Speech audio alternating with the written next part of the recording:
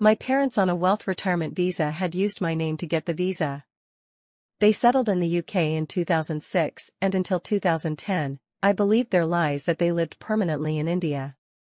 My GP, Dr. S, said my parents visited in 2010 or 2011 and mentioned to him that I was born crazy.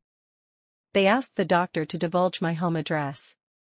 I would starve to death in my boyfriend's home if they did not give me money, they alleged.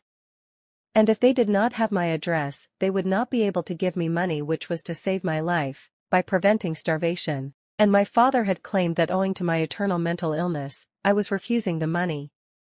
The GP said he had just asked my parents to leave. My doctor had said he had no control over Pembroke's attacks and was not responsible. Now my father jolly well knew my address when he asked my GP to give my address in violation of data protection, because it was to save my life. The frail and elderly gentleman was trying to draw attention. He had visited before, and my boyfriend had said he could not enter.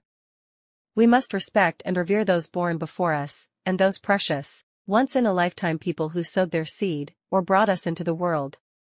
The special, once-in-a-lifetime people who passed on their genes, and gave us our racial identity. No one can be a proper substitute for those two people, be they good, bad, or middling. Our parents can never be forgotten as long as we are alive. But my boyfriend or I were not completely in the wrong in denying Senior Mr. K.V. entry, although it was disrespectful. It was a sad and grim situation. My father had been spreading rumors I was born crazy, that my relationship with my boyfriend was bogus, and made a false missing person report to draw attention. He pretended to an Indian constable I lived with my parents, in order to justify a missing person report. The constable of Thames Valley Police emailed me about this missing person report, like an email addressing a moron. He went on long leave immediately after, and could never be reached.